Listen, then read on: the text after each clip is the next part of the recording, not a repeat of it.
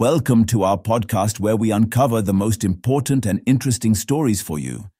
In this episode, we'll discuss the latest setback for a Japanese space firm as their Kairos rocket fails again, falling from the sky. Space One, which is aiming to become Japan's first private firm to put a satellite into orbit, its latest launch attempt for its rocket Kairos has failed. Kairos was launched, but the rocket terminated its flight after judging that the achievement of its mission would be difficult, it said.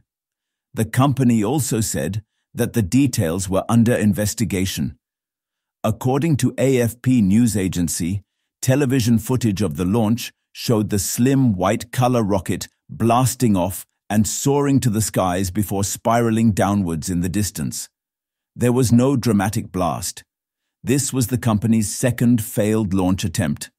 In this attempt, the Kairos rocket was supposed to carry 5 satellites into orbit, including one from the Taiwan Space Agency, and others designed by Japanese students and corporate ventures.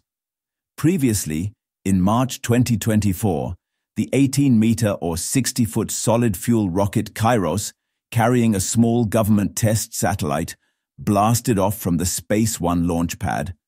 However, just seconds later, a technical problem was detected and a self-destruct instruction was transmitted to the rocket.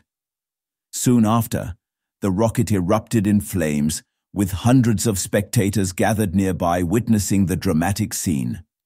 Along with the 2 failed attempts, Space One's Kairos also has 2 postponements. The Kairos rocket was scheduled to blast off from the company's launch pad, dubbed Spaceport Key, in the rural western region of Wakayama.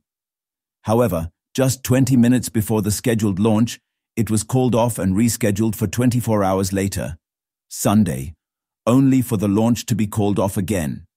That's all from this podcast. Thanks for listening. We have many more such compelling episodes for you. Enjoy them.